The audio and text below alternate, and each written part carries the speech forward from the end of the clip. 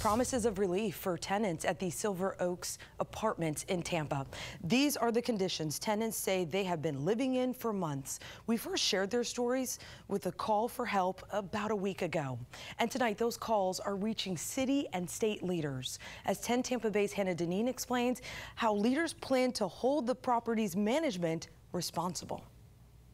Mayor Jane Castor calls the conditions here at Silver Oaks Apartments unacceptable. She says the Federal Department of Housing and Urban Development will be inspecting every unit in the coming weeks.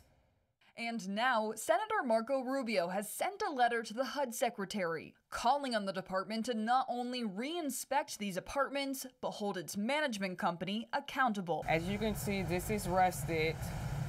This is all mold and stuff behind here. Shantia Little's apartment is mold and bug infested. Roaches. I don't have rats, but I do know numerous people that do.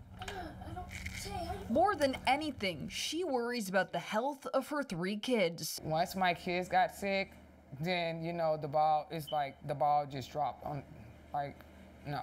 With her story and that of many Silver Oaks renters shocking city and state leaders to action, Little is now excited about the future. I really feel like I have hope, you know, and it's a good feeling to wake up and to know that I'm almost close to the finish line. While we were at her apartment Friday, she received a letter from management saying pest control will visit each unit next week. Management released a statement to 10 Tampa Bay saying, "Our management company's routine housekeeping inspections were paused as a result of the CDC's COVID-19 guidance, but they have resumed.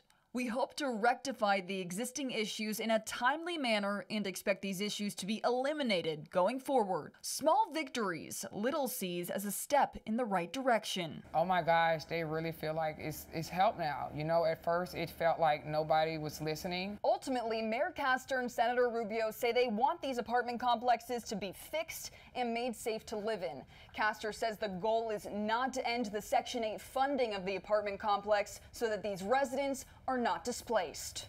We looked into Silver Oaks Apartments' recent inspection scores. Its latest rating was a 66C, and the senator's office says the score indicates potentially life-threatening conditions. You can find the apartment management's full response to all of this on 10tampabay.com.